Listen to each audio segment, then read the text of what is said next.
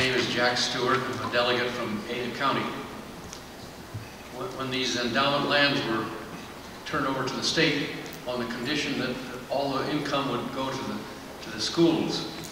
Now, the schools lose two ways. One, when the money is diverted into buying commercial property or businesses, they lose that money. Secondly, all those businesses and properties do not pay any taxes, so they're losing the taxes there, so schools have to raise their tax rate to cover all that.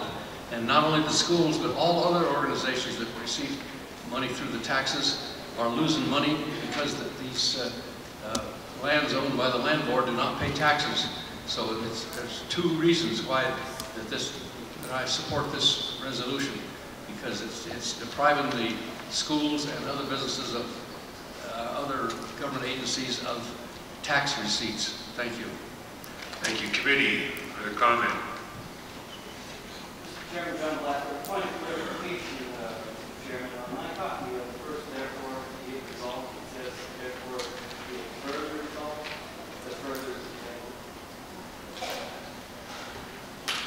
Duly noted. Committee? Seeing no further discussion, the motion is to recommend adoption of Resolution 2012-04 to the full convention. All in favor signify by saying. Is that adoption of the resolution with the proposed change? Thank you, Mr. Von Toggen. Yes, that would be. Tracy, didn't you make the motion? I made a motion and I would add a comment to this.